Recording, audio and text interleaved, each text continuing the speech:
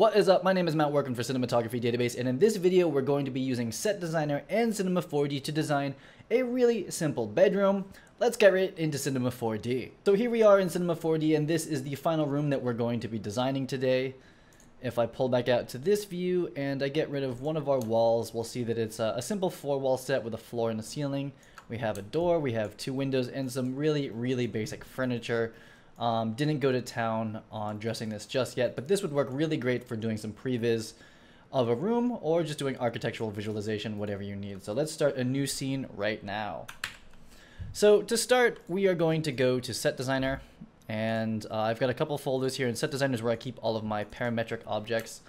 And we're going to start, like I always do, with a wall. And so we're going to get rid of everything on this and just use it as a normal wall.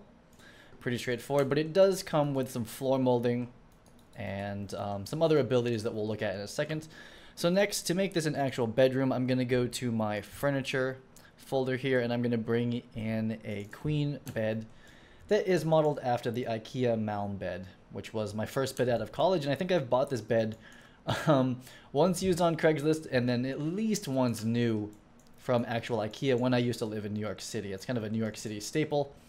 And I've also used it on set for commercials quite a bit. So that's why I decided to build this bed first. And we're going to be adding many more beds in the future. So next is going to be our 2-drawer dresser. Again, from the same line of IKEA furniture. And I have owned this little guy multiple times. Definitely, again, once used from Craigslist. And then once in New York City. And then I think I actually had it in my first house when I moved from New York City. So this little guy has got a special place in my heart. And I'm excited to have that be available for everyone else. Now, what I did recently is I've updated everything in Set Designer to the new Pbr Material in Cinema 4D. And if you look at this, it's like everything is kind of blown out. And that's because of the reflection from the HDRI that we're using that's default. So if we turn off reflections, then we kind of look at it, we kind of see it in its old school state. And I much prefer this, so I'm turning off reflections for this for now. But we have a bed. It comes with a really basic looking pillow and comforter. That's as much effort as I was able to put into it for this first build. And what's somewhat new here with this one is that you can change all the materials out here. So if you made a new material, you could drag it in there. And I could also give this a little bit of a color here with the pre-built material that it comes with. And that's actually not working.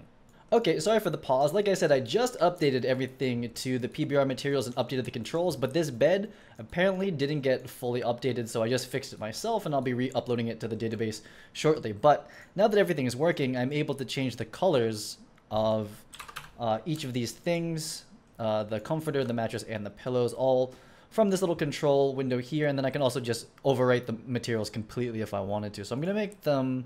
I'm going to move them back to white, but I'm going to make the blanket, as I was thinking, something like toothpastey color. So there's the beginning to our bedroom. Pretty nice so far. And next, I'm going to go back to Set Designer, and I'm going to get a wall. So here is our second wall. I'm going to rotate it in like this. There are interiors and different sizes, or different sides to these walls here, which you'll kind of get used to in time. And so I'm making sure that this is facing that way. So I'm actually going to start renaming these. I'm going to call this wall bed. And I'm going to call this wall with windows. And that's going to come in handy later when we need to change the materials of them. And I'm going to make this wall just a little bit bigger. Again, this width is in centimeters. So just round it off and say 550 centimeters. I don't know how many feet that is, but I am starting to work in centimeters a lot more. It's just more friendly for 3D, and it's more friendly for basically everywhere in the world besides the US.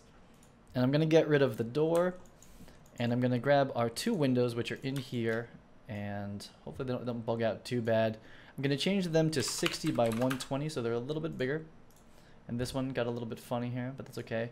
Usually if you move it around, the bool starts cooperating. And so something like that. That looks like a pretty nice little window situation. And what I'm going to do for the opposite wall is, because this is just going to be a normal square or rectangle room, I know that this wall is going to be the same exact size as the other one, and because of that, I'm going to just make an instance of it. And I think that's lighter on the computer. I think that's easier for the memory, perhaps, to use instances. I'm not positive about that, but what I like about it, which we'll see in a second, is that it's really easy to activate and deactivate instances compared to actual copies. So I'm gonna put this here. And yeah, there is our opposite wall. I'm just gonna call it, wall bed opposite, which is not the best name. You could definitely do a better job naming these if you wanted to. So next, let's grab another wall.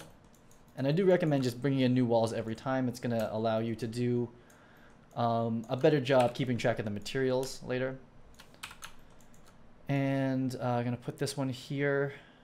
And I can't make an instance because it's going to be different than the opposite wall, but it will, however, be the same length. So I'm going to grab these. Those are all my walls. And the wall that has the windows is 550, and the new wall is going to be also 550. And I'll let it update itself. There we go. Pretty good. So I'm going to call this one wall with a door. So we have wall bed, wall door, wall windows, and the opposite of the bed. So that's how we're naming it today. With the door, how is this lining up so far? It looks pretty good. Scooting things around just a little bit. So we're not like being like construction precise here. Like, I don't know if I would go into building a set from these dimensions, but if that is a concern for people moving forward, I will eventually make this a little bit more accurate to the real world and have the dimensions be like perfect corners and whatnot. But this is pretty good for previs. So the only thing I'm going to change here is I'm going to go to my door, spin around and look at it. And doors are surprisingly hard to 3D model parametrically. You'd be surprised how much goes into making just a basic door like this. But anyway, set designer, you don't have to do that. And I'm going to go make a whole bunch of more doors as well, like double doors and closets and stuff like that. But this is our basic door here with a nice little reflective hinge and doorknobs. The reflections look funny because the reflections are off, but looks pretty good there. And I just make sure that the door doesn't like clip into the wall when it's open to keep it kind of realistic. So something like this. So here is our basic layout. So far we have 4 walls, 2 windows, and a door. And something clearly missing now is going to be our floor, which is pretty straightforward. I just use a plane. I haven't made like special objects for floors yet. I don't know if I'm going to. That's pretty good. I'm going to give it like a little bit of a hallway. Not that we're going to see it in this render, but just in case. So there is our floor. And I'm going to call it as such the floor. And then I'm also going to hold control, make a copy of it, and leave it like that. And this will be our ceiling. So again, not a construction grade ceiling, and not even one for a set. It's only for visualization, what it looks like in there. So it's not a very like it's not like a very accurate real world set, but that's okay. So I'm gonna make one that's a group that's called room, and I'm gonna put the walls and the ceiling and the floor in that one. And then I'm gonna make another null, or group, however you want to think about it. And I'm gonna call this furniture. And we're gonna put that in there. Staying organized helps a whole lot and keeps you from being discouraged of making changes later on. So to start, let's make a new material for the ceiling. So new Pbr material, and I'm just gonna call it ceiling, and we're gonna use that basically how it is, except I'm gonna go to the reflection and turn off specular strength, because specular in reflections is kind of a no-no. So we're gonna put that on the ceiling, and then I'm gonna hide the ceiling for now so I can actually see it. And I'm also going to hide this wall by disabling it, so now I can actually see inside of my set. And now let's add a floor to this. So I'm going to go to the set designer materials here, and I have a couple wood floors. They look really crazy in the viewports, but I promise they're not that crazy looking when you render them. I brought in wood floor number 2. Hope to be making many more of these in Substance Designer and based on scans in the future. And I'm going to change you to cubic. And we have a nice little floor going on there. Pretty nice. And that will render very shiny and realistic as well once we start to light this, which we will do at the end. And let's just dress this a little bit more, just like we did in the demo scene. So let's go to our furniture here. We're just going to dress this really quick. So I'm going to bring in this dresser. I'm going to bring in a chair, and I'm going to bring in a desk. So that's what's going to get us started here. So the dresser, let's go to the top view here. I'm going to spin this here, and I think, yeah, so it's backwards. The dresser doesn't have a back, which I realized when I was making this. I should probably add backs to these in case you're shooting over them or something like that, but they don't have backs right now, so they're just kind of hollow. And they don't have actual drawers to save on geometry. I don't think the majority of people actually need to have the drawers open and close. But if you are a set designer user, let me know in the forum or on the Facebook group or whatnot if opening and closing drawers is something you want. Because I could do that. It would just make the models, you know, a little heavier and a little bit bigger. slow down the viewport just a tiny bit. So there's our desk and our chair. Now you try to give this like a little bit of attitude, like a little bit of randomness to it, though this is a very perfect looking room so far. And I think that's about it. I don't know if I was going to add anything else to it. I had a picture frame in the other one, but I'm just going to not use the picture frame for time here. So we have a nice little room. Our bed, I'm looking in the top view, we have our bed, the little side dressers, a desk and a chair and a dresser. So really basic. And using the set designer stuff, it's really easy to have windows and windows, walls, doors. And these are parametric as well, just so I could show you real quick. If you wanted to grab the door wall and then you grab the door in it, you can actually start to change the size of this to be bigger or more closer to what you're using in real life, if you're using this for previs, for instance. And what did I want to do here? Oh yeah, so I wanted to show you how to change the colors of the walls really quickly. I try to do this in every demo. I am going to make a new PBR material. I'm going to call it walls. Pretty good. And if you're not using R19, you don't have new PBR, just use new material and then just put in the bottom, put a Lambertian layer. So you'd add Lambertian and then you would add a Beckman on top of it. And then you have this setup basically, but this does save a tiny bit of time here. I'm going to make this color something like we did in the demo. Something like that. I think that's going to be okay. I'm going to go to reflection and bring that way down and go to like 60, something like this. So now if I grab all of the walls, all three walls, I can go to wall material and I can overwrite the default material, and there we have it. There we have a little bit of a change there in wall color. So what we're going to do to finish this up is I'm going to create an angle. So this is always a little bit awkward without Cine Designer, I find. I'm going to go like this, kind of scoot myself into this corner here, and I'm going to make a default Cinema 4D camera. Go like that. I'm going to call this camera A. That's how I like to think about these. And I'm going to change its focal length to 18 to be a little bit wider. Clipping into the wall. It'll be something like this. It's kind of like the render I made before. And now it's time to turn on the wall and turn on the ceiling. So there, this is what our final render will look like.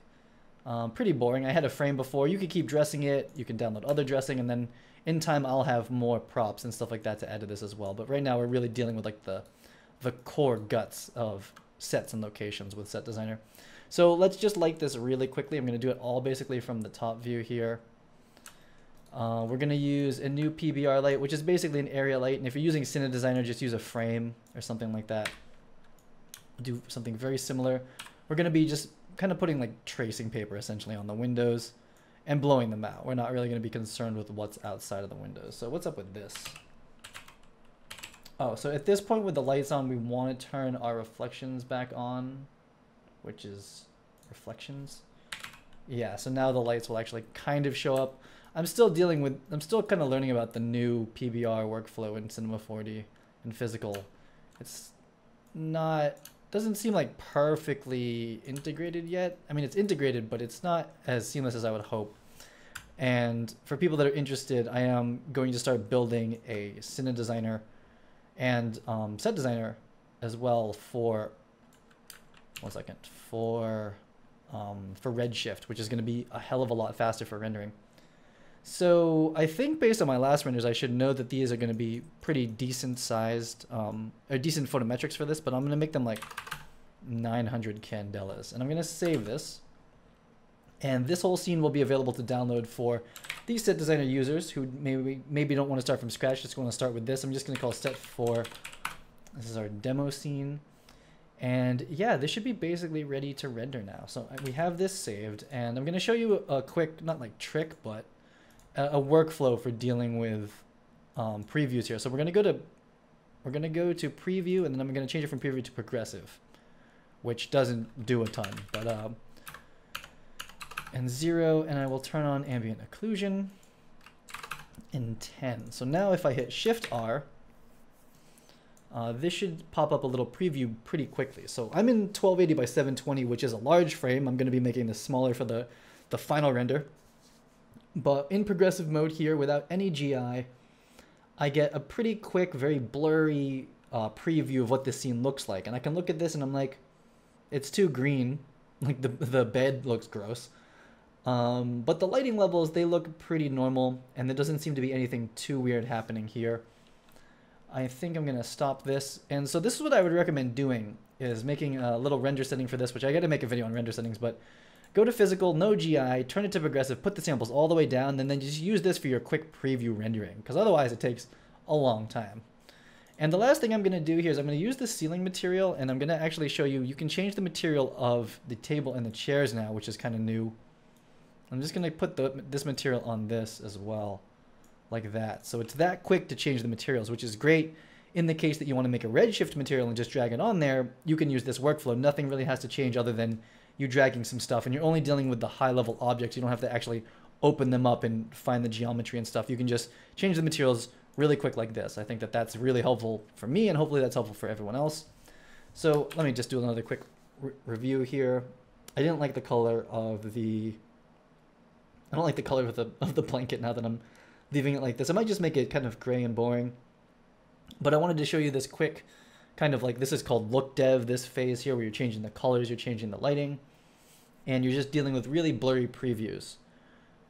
And when you get to Redshift and Octane, you skip this phase because it's just really fast, usually. Okay, so the last thing I'm going to do is I'm going to go to my bed. I'm going to put all of this stuff in furniture. And where's the bed here? I don't like this at all. I'm just going to make it kind of like a dark gray, like that. And let's set up for a final render here. So I'm not going to do like a full final render, like a 1080p frame or something like that. That would take a long time. 960 by 40, that's a reasonable size. You can upscale that for Instagram and whatnot. Usually works out fine. And we're going to go back to physical. So we're going to go back to adaptive, and we'll say low. And with these physical shaders, you need to have a lot of samples in gloss and blurriness. It just takes a lot of samples. So 644 is pretty good. This will take a little while now. We're going to put on global illumination so the light bounces around. I'm going to use light mapping for my secondary method. This can be low, and then this can be 15,000. It's fine. Won't take all that long. And I'm going to save again, and I'm going to hit render. And this is pretty much the final scene, minus the lights. I'll probably take the lights out. This will be the final scene that will be included with the frame here. That will be included with Set Designer. This will be set 4, I think. Yeah, it's set 4, and this is our bedroom. So I'm going to hit render, and I'll come back when it's all done. Okay, and we are back, and something I've noticed about the new Cinema 4D Pbr materials is that they're really noisy, and they take a little bit longer to render, but I'm still new to this workflow. I'm just starting to get used to it and trying it out, but this does make me want to move to Redshift or Octane really badly. But here is the final render that I went with. It's a 540 tall image. We turned some of the samples down, so it took about 20 minutes to get here. This was like really low samples. This was 3 minutes, which is not terrible. And then these were some of our tests before. And then this is a 720p render, and this took about 30 minutes. So, you know, physical render is not the fastest in the world, but you do get pretty decent looking photorealistic results. And this was, again, more of a demo for Set Designer than anything else. So that wraps it up for this video. If you have any questions about this process or Set Designer or anything, leave them in the comments below or head over to the forum at cinematographydb.com. Until next time, I'll see you guys later.